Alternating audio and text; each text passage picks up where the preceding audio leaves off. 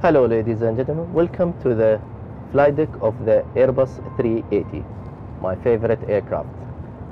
Usually we start with loading the flight management computer and we put the route. So let's do a flight today from Dubai to Heathrow, and we're gonna put an altitude of 38,000 feet. As soon as I do that, you will see that the flight plan is printed here on what we call the navigation display. After I do that, we usually wait for the passenger to get on board, load their bags, put the fuel on, and we get ready for push back of the aircraft and start the engines. Starting the engines, we put the fuel pumps on. We have the ignition start, like your key in the car basically, and we select the engine masters from the off to the on positions. As you can see here, we have 4 of them. As soon as I put the engine masters on, the computer in the 380, which controls the engines, controls the air and the fuel ratio to give me a successful engine start. As soon as that all get done, we're ready to move with our own power. We do that controlling by the thrust levers here, which will create enough thrust to move the aircraft. On the ground, we look outside as our primary reference to navigate. Also, we have extra navigation aids.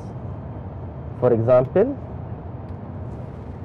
the onboard airport navigation system, which will show me the taxiways and the runway. Also, in the 380, we have 2 cameras. We have a camera on the top of the rudder and the camera to show me the nose gear. So when we start taxiing in a tight taxiways, this is a very good aid for us. Just before we take off, we usually also calculate our performance, because it depends on the aircraft weight and the condition of the airport and the weather. The speed which we take off and the thrust we use, it changes. For that, we have an app called the Takeoff Performance. We put the airport, we put the runway, the conditions, the takeoff weight, and it will calculate the performance for us. When we get those performance figures, we put them on the box here. As soon as we put them and we select the appropriate high lift devices, which we call flaps and slats, which helps the aircraft fly at lower speeds. So when we take off, this will be extended. As soon as we take off, we put the gear up and we extend the flaps.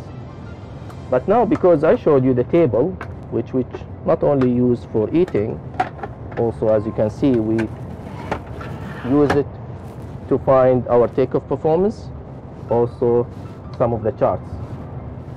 So where is our control column? We don't have one, not in the Airbus fly-by-wire. We have a side stick. On the side stick, as we take off, we do a little back movement on the side stick and the aircraft flies in the air. The beauty of the side stick, it has also automatic trim. So I don't need to trim to keep the position of the flight control surface in that attitude. I can do that. The aircraft will memorize it and keep it steady and stable. And the 380 is probably the most stable aircraft these days commercially. So after we do that and the aircraft is flying safely and we're comfortable, we engage the autopilot. If everything goes according to plan, basically the aircraft should follow the plan we put from Dubai all the way to Heathrow. That's laterally navigations and vertically with the altitude too. We can change the altitude by selection here. If we want to change our heading, we can give the autopilot command to change the heading. And if we want to control a specific speed, we can control it also here through the autopilot. When we arrive into Heathrow or the destination we would like to go, we start slowing speed. So we start extending the flaps all the way down. And if you are good speeds also, somewhere on the, just before landing, we put the gear down, and then comes that red button you saw earlier on. It's the disengagement of the autopilot. So as soon as I disengage the autopilot, I start looking using my instruments and outside to fly the aircraft and land it safely. When we land, we'll be still high speed, so we'll use the thrust reversers to decelerate. Also, we have an auto brake system, which we can select something called brake to vacate, which is unique for the 380, probably the newer generation of the Airbus aircraft too. For this one, you can see if I select